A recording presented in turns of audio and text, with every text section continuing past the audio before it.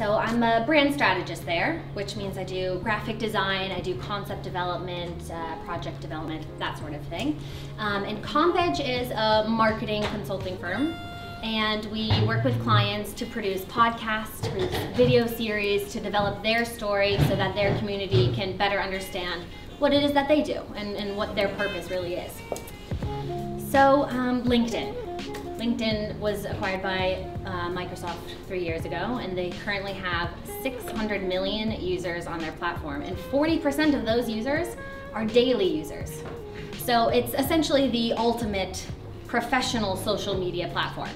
This is where you go when you want to show off that you are a forward-thinking person within your industry. You can catch up on the trends, you are able to network, you're able to connect with people within your industry, within other industries, and even your role models and people that you really aspire to act like and to produce content like within your industries.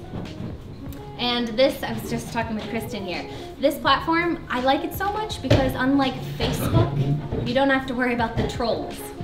You don't have to worry about people making nasty comments on your posts or maybe not handling themselves in the most professional manner possible. That's what makes LinkedIn so special. It's a platform that allows you to be more personable, but in a way that represents your company and yourself in a professional manner. So unlike your website, for example, on LinkedIn, you get to have that dialogue with your community members. You can post a video or you can post an article, for example, and then you can have people commenting, you can message them back and forth, you can hear their thoughts on the matter, and it starts a relationship. And within LinkedIn, the main essential purpose is to network, right? So I don't have business cards on me ever anymore. And when I go to events, LinkedIn is the first place that will go. That's essentially my contact list now. Instead of carrying business cards or putting them in my contacts, I go right to LinkedIn, we connect, and then a week later we end up having a full-on dialogue about either the event or something completely irrelevant. So this is a platform that really allows you to be able to represent yourself and your company in a professional manner, but also in a relatable manner. And at CompEdge a lot, we talk about the fact that we don't want to sell, we want to tell.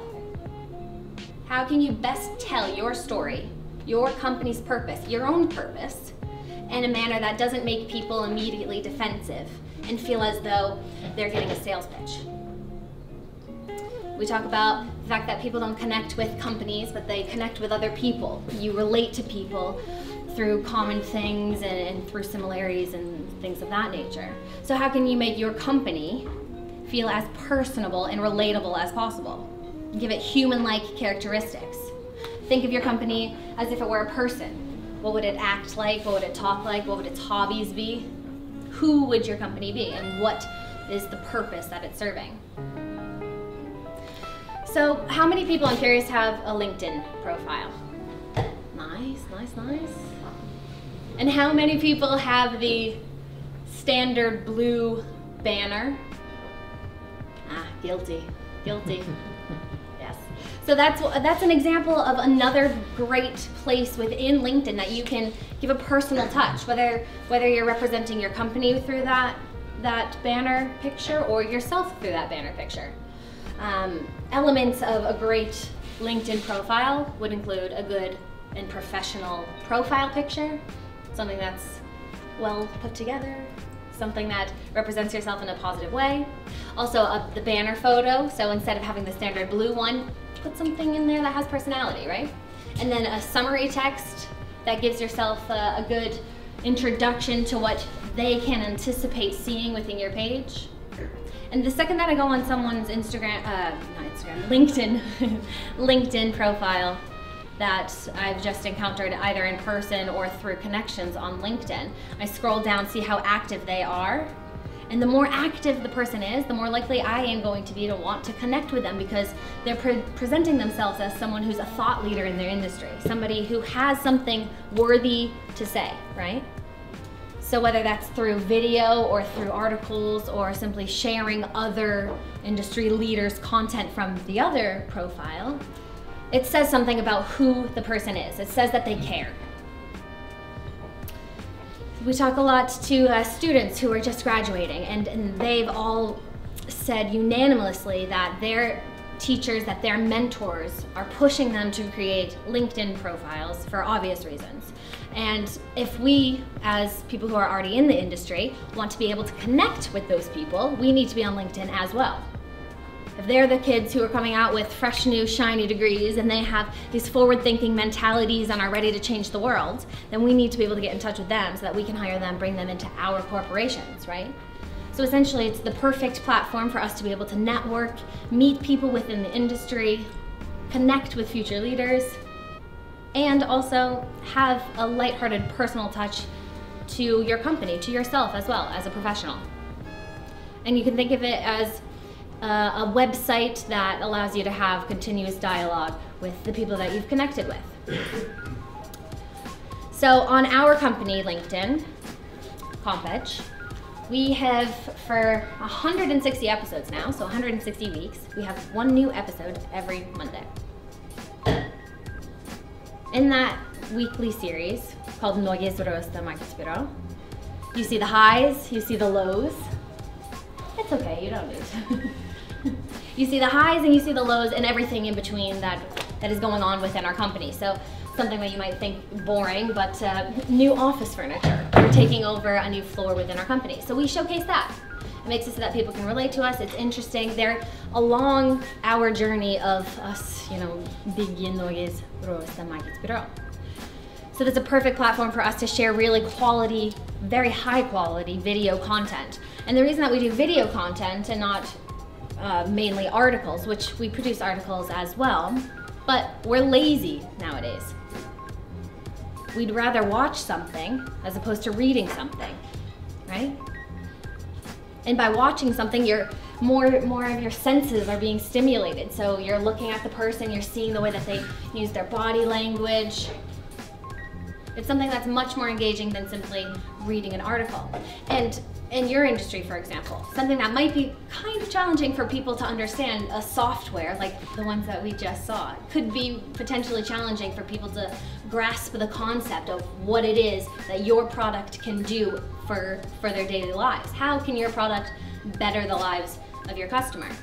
So instead of maybe having an article on your page, on your website's blog, you could create a video where you interview another client of yours that is already using this content, and you hear them talking about how this service has bettered their lives and how much it's increased their profits and whatever it may be. It's much more engaging than reading an article series. I'm curious, who would rather learn about something through video or articles? So video? Short. Yeah, short video, exactly. But that's an interesting topic that you bring up, because we've been told, though, people's attention spans are so short these days. You have 15 to 30 seconds and that's it, they're clicking out. They're swiping up, We find that that's not exactly true. Because if you're able to deliver really high quality content, something that is going to give them value, they're going to learn something from the video that they watch. You can go 10 minutes maybe. Test the waters, right? So most of our episodes are 8 to 10 minutes long. And we have about 2,000 subscribers on our YouTube channel right now. So it's something that does take more effort producing video content, sure. But it's something that your audience and your community is going to be more engaged with.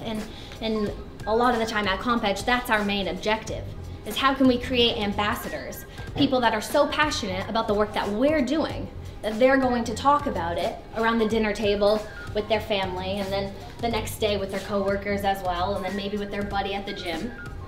Creating these people that are really passionate about what you're doing, and therefore telling other people about it. Thoughts so far? Yeah?